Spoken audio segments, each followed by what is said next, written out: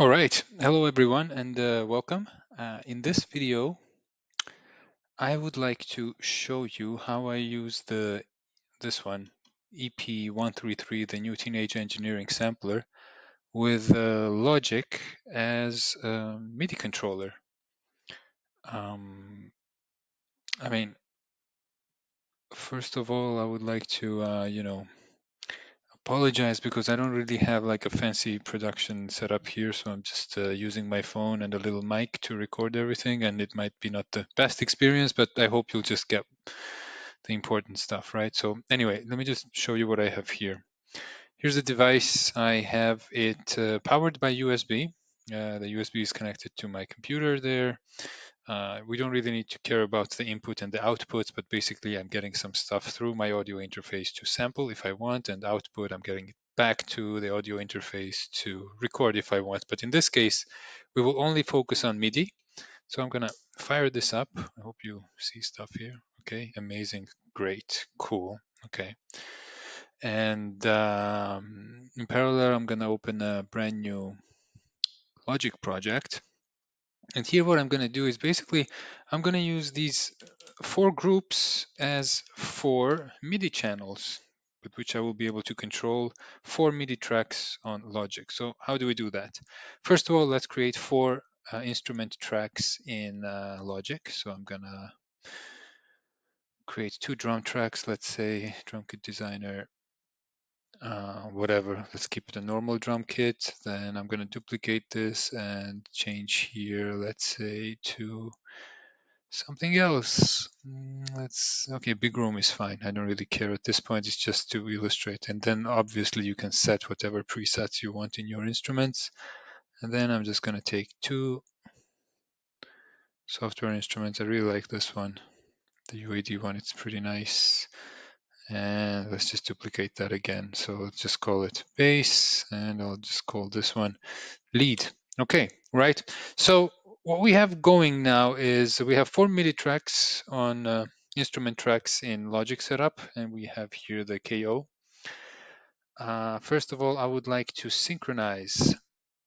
I want to make Logic the master in terms of tempo sync, and the EP-133 the slave. So when I press play in Logic, it will press play in this guy here, and it will also follow and the EP-133 will also follow the tempo of Logic. So you do that by going into Logic, settings, I think it's audio. I might be wrong, I have no clue what I'm doing honestly. Then I think, no, it's MIDI, then you go to sync or inputs. What is it? No, it's sync. And then you click on MIDI sync project settings. Excellent, yeah, this is it. Here you have to look for EP-133. And by the way, I didn't need to install any drivers or whatever. It's just worked. You just connect it and it's fine. I mean, it sees it like that. Make sure clock is selected. Change the clock mode to pattern quantize. So basically it starts, stops on the pattern. And yeah, that's basically it. So what we have going now is we have Logic pushing start stop information to EP-133, and tempo information is also kind of synced. So let's say I raise the tempo to 1, 2, 4, 5 here. Check it. It should be. Let me just give it a try. External, you see it's telling me that it's synced to the external tempo. Wonderful. Okay, cool, fantastic. Let's go back to the main thing here. Now what we want to do is, as I said, convert these guys, these four channels, into four independent MIDI tracks that we can control from here, right? It's quite easy. What I do is basically select a sound, a pad. Just have to select one pad, right? So let's go to this one. And what I want here is, what is it? I think it was sound edit. Yeah, and you have to go all the way to the MIDI option there. Once you have MIDI option, turn it to channel 1. Okay. So now this pad right here is going to send MIDI signals through MIDI channel 1. Let's go back to Logic. Let's go to this guy, the drum kit, track 1, and make sure that the MIDI port here is set to EP-133 and channel is 1. I'm just going to arm it. And okay, get out of here. Now that we have that, what do I need to do is, because we have one pad sending MIDI signals out, we need to make sure that we are in keys mode and not pad mode. So just hit this one to which we assigned the MIDI channel, press on keys, go down to, I think C2 should be fine, wherever you have sounds laid out. And if you press it, you see in Logic, you already see some. Fantastic. Sexy. All right, and we have to do the same thing for channel B, C, and D, right? So this guy, I'm gonna go to, yeah, then I'm gonna set again this key, sound edit mid, change it to channel 2.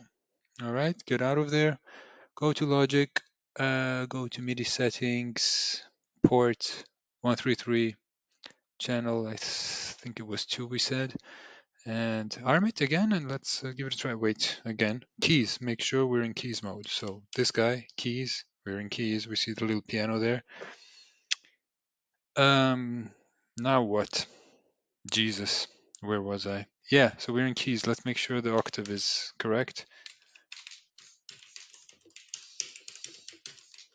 Right?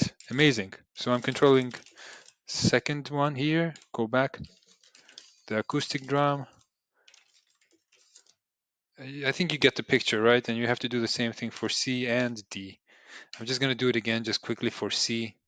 So this sound edit, mid, make it channel 3. All right, get out of there, make sure we're in keys mode.